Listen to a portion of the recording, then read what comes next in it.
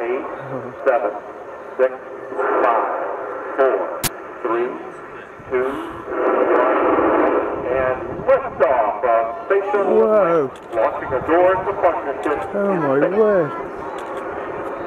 Fucking iPad, look at Now it! controlling the flight of Atlantis. Jesus Christ! I can't stop shaking! Houston, Roger, roll. Into the roll, placing the shuttle in a heads-down wings level position for the 8.5-minute ride to orbit.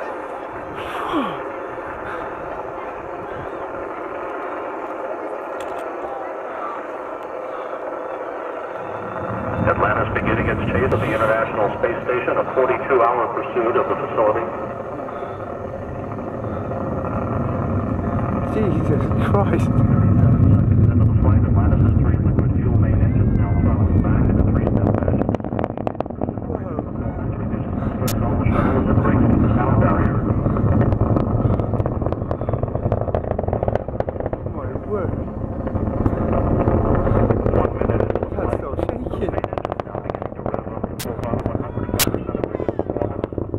Good engine performance, good fuel cells, good 3 hydraulic power units. Go ahead, throttle up. Go throttle up.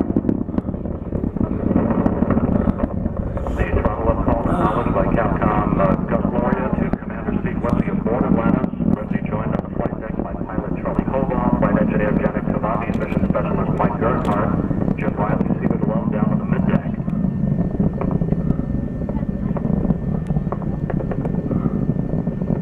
1 minute 36 seconds into the flight, Atlantis already 18 miles in altitude, 15 miles downrange from the Kennedy Space Center. All systems functioning perfectly at this moment. Wow! Try and breathe, Nick. I'm trying. Atlantis traveling 2,900 miles per hour, now 27 miles downrange. And a good solid rocket booster separation. They split already. Guidance now converging aboard Atlantis, the onboard computers commanding the main engine nozzle to gently swivel, aiming the shuttle for a precise keyhole in space for main engine cutoff. Wow. 2 minutes, 25 seconds into the flight. Atlantis, 2-engine tail. Copy, Captain Tail.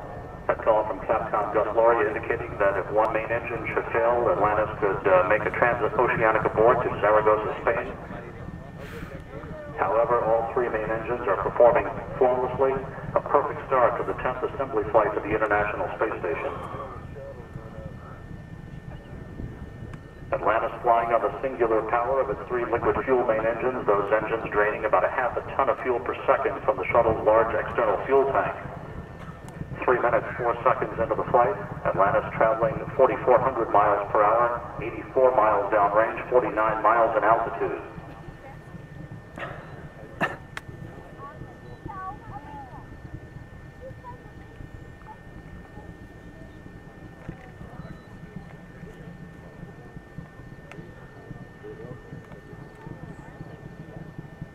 It's under 30, you reckon?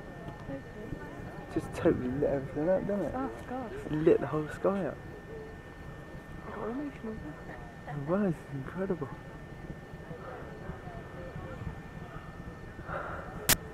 Three minutes, 45 seconds into the flight, the flash evaporator system activated on board Atlantis to provide avionics cooling until the opening of the payload bay doors 1 hour and 25 minutes into the flight.